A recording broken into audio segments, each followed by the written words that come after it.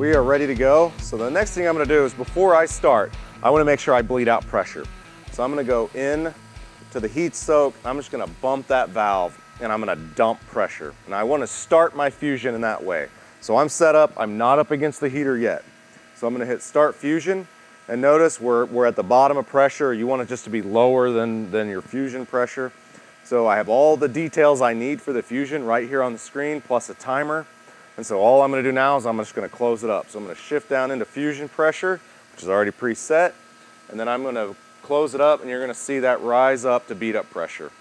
So our beat up says it at 205. We're sitting right about 208, well within the specification. And so now what I'm going to be looking for is I'm going to be looking for what ASTM says is an indication of melt. You're obviously going to have to follow the standard that you have chosen, but I'm looking, I'm inspecting all the way around, and as soon as I have met that requirement, then I'm going to shift down. And this is a really easy process, and something that's really good for the data logger is I'm just going to take this, I'm going to move this into the heat position, and you're going to see that pressure drop. And you have all the time in the world. You're going to drop, let it get down to that drag pressure. So drag was 24, we're at 22. We want to be at or below drag pressure. It does not mean we're at zero pressure. What we're doing is we're actually translating interfacial pressure. Drag pressure represents zero interfacial, but it's okay to be reading some pressure as long as it's at or below drag. So that's really important, and we're seeing that here. So we're holding that pressure. Now that we've bottomed out, I'm going to shift this into the neutral position. I'm going to reset my timer. For this pipe size, I actually don't have a time. I have a bead size. And so a good rule of thumb really comes down to 4.5 minutes per inch of wall thickness on the time. So in this case, it's going to go for about a minute and a half, or until I meet that bead size. So we're going to let this go on, and you can see when I shifted to neutral, what's happening is this is a center blocked valve.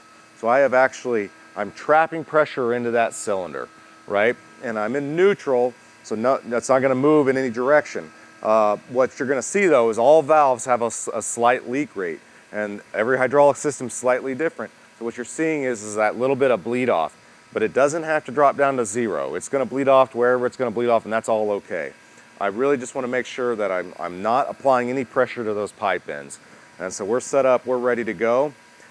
Now that we've pretty much met our heat soak, we're meeting our bead size in theory. So now the next step is we're going to do that open close. So again, really easy. I'm going to shift down into my fusion pressure. I'm still in neutral, so no force is going to be applied.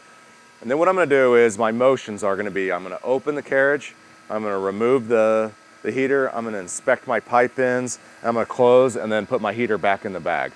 And that data logger is going to record everything. I'm really not focused on what's going on here, I'm focused on the operation.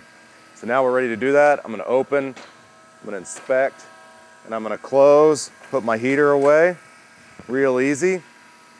You can see that spike up, so you can see where I'm opening. There's a little tick mark. That's right, exactly where I'm starting the closing operation. And then you'll see a little spike whenever the pipe ends come together. That's perfectly okay. That is the hydraulic system doing what it needs. It's running up against and it's deadheading. The valve has to respond to that, and it does right back at roughly what our fusion pressure range is, sitting at 208. I'm going to reset my timer, and we're going to let this run the full cool time, which is 6 minutes and 37 seconds. We would check our bead up here. We can also identify our open close time. So in this case, it's 15 seconds. We easily did that. We weren't rushing, pretty much did it with one hand operation, controlling our heater as well. So there's no rush in that regards. Just do it smoothly, and you can see how easy it was and everything that's recorded here on the data logger. So now we've gone our full fuse cool time, which was 6 minutes 37 seconds in this case. So now we're ready to complete our fusion. So we're going to go ahead and hit the done button while we still have pressure. Is this joint complete? Yes, it is. And then we move on to any notes. And this is a good time for the operator if something happened during the site, or if they have to document anything specific, they can enter notes however they wish. And then you're also going to use the camera in this case, and you can get in and take a photo of that final bead up. And you can get that double rollback bead. Take as many photos as you want, try to get different angles as well. document more of the site. You can back up from the process, show the site as well. All really important aspects to documenting this process. And then once you're gonna do that, as long as you're connected to the internet and you have that vault account logged in, this joint has already gone off and is being stored in the vault.